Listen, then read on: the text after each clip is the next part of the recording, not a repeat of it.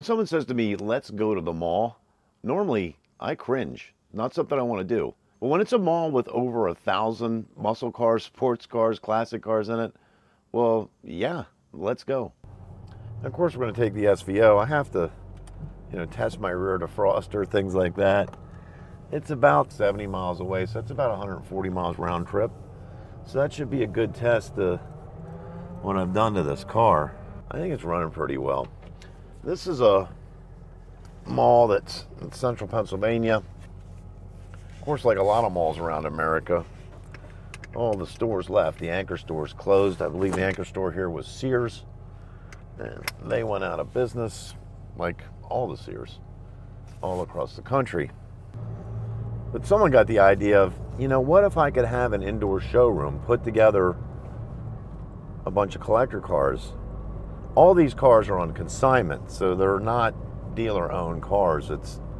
They're owned by, owners, people like you and me that just don't want to go through the hassles of Facebook Marketplace and the horrors of the spam answering and things like that entails. So they take them here. And then these folks have a sales department that sells them. I can hear the turbo this morning. The air's a little cooler, and that car kind of wakes up when that happens. This is the first real decent sized trip since the timing belt and the water pump and everything else, so I could easily end up alongside a road, but there's only one way to find out if things are going well for you, and that's to test them. So let's start off by getting the SVO drama out of the way.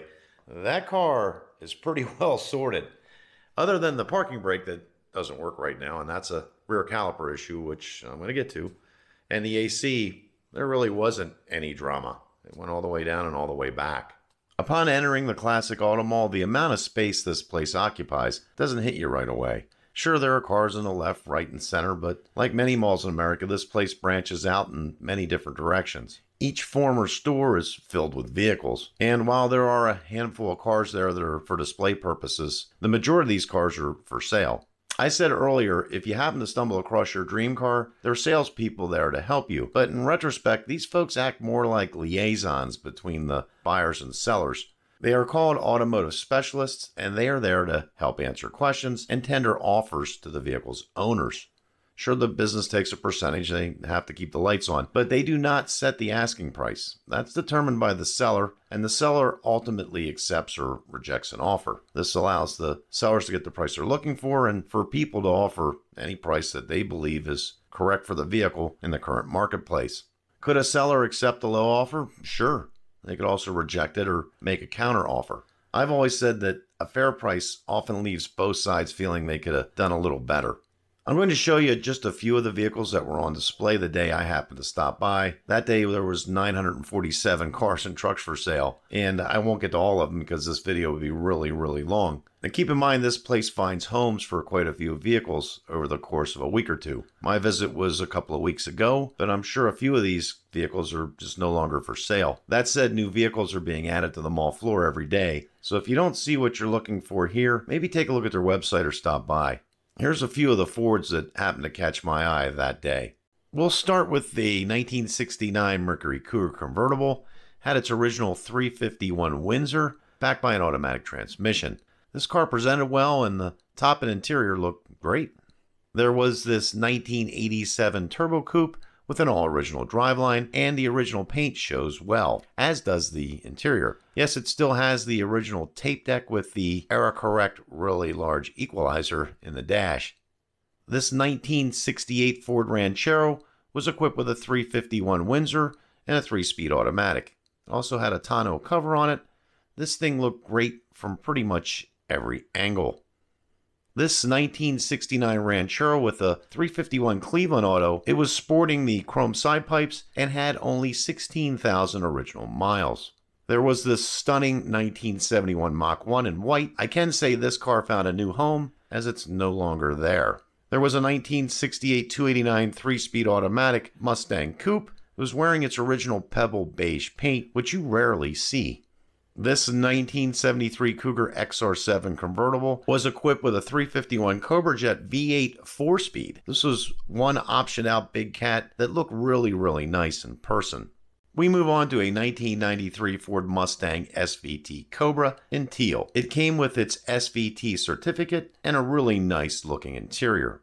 We're going to go out in style on this little tour with CSX 2133. This is a real Shelby AC Cobra. The car's history is well documented from the day it left the factory to the current day. Any work done to this car has been recorded, and it's priced just under $1 million, which leaves most of us out of the market, but you never know who's watching. Now, I know this video seems like an advertisement for the Classic Auto Mall, but it isn't. Trust me, I know if they pay me, and that's the other thing. It's free to go in there and walk around. Now, it took myself and two friends the better part of 3 hours to do it, and we were walking at a pretty brisk pace. So if you happen to be on the Pennsylvania Turnpike, about 30 miles outside of Philadelphia, this place is located right off the Morgantown entrance, and it makes a nice day to walk through and see all the cars. If you're looking to part ways with a vehicle, this might be a good answer for you. It takes away all the stress. You don't even really need to talk to the buyer of your car. You can if you like, but it's not necessary. You also don't have to worry about answering all the messages on Facebook, all the questions you're going to get, all the spam. I mean, just tons and tons of spam when I listed the Maverick last time. I spent the better part of 3 days trying to figure out if this is a real message from a real buyer or if it's just BS from some bot down in Africa someplace.